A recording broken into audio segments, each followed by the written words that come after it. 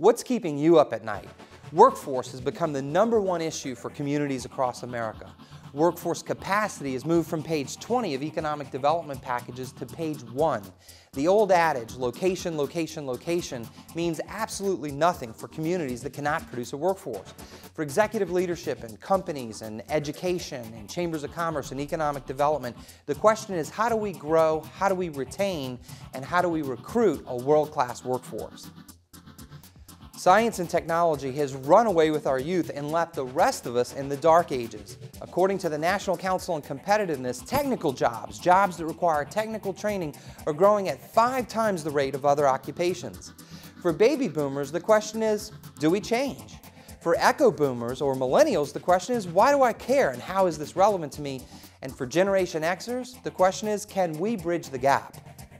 For communities, how do we compete in a globalized world where everything is increasingly linked together? Geographies, industries, technologies, labor, all moving at light speed. If the world is flat, where do we fit in? How do we align education and workforce needs, given that 25% of high school students don't graduate and 90% of the fastest growing jobs in America require some post-secondary education? Some communities are focused on STEM, or science, technology, engineering, and math programs, where the key need is to produce a culture of innovation, a community that embraces change, that is adaptive, and that acts in the future today. I would highly recommend it because he's a talent. He sees things through a different lens, through a different perspective, and it's a perspective that community leaders need to share because, as you said, it's science nonfiction. It's here, it's now. He showed us all where our future is and where our present is. What can we do now with technology? What can our students do now with it? Not even 5 years, but right now. So I think what he has to say is he's showing us what we need to be doing right now with our students. I thought he was a very dynamic speaker. He captivated me for the entire length of the program. What Jim does ties it all together. How can I help you? Well, I've designed speeches and workshops and delivered them across the nation for 3 different target audiences. First, in working with communities, I work on moving community stakeholders from why they need to change to how they need to change. In working with teachers in K-12, community and technical colleges, and universities, we work on engagement strategies and learning strategies for millennials or echo boomers.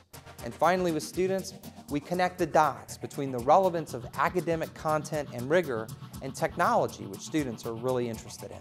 Who is Jim Brazell? Jim Brazell is a professional orator, researcher, and consultant.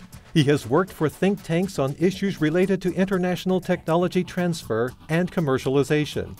He has worked for community and technical colleges to study emerging technologies and make program recommendations.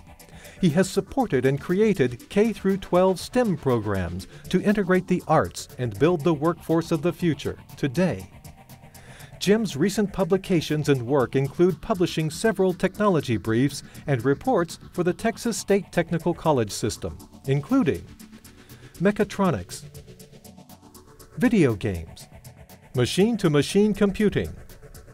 Jim is an emerging speaker with tremendous accolades from audiences, which include the National Council on Workforce Education, the National Coalition of Advanced Technology Centers, the National School Board Association, the National Education Computing Conference, the World Congress on Information Technology, South by Southwest, Chautauqua Institute, and many more. If your community or association is dealing with the issues of globalization and you want to know how to move from the why to the how, you need today's speaker.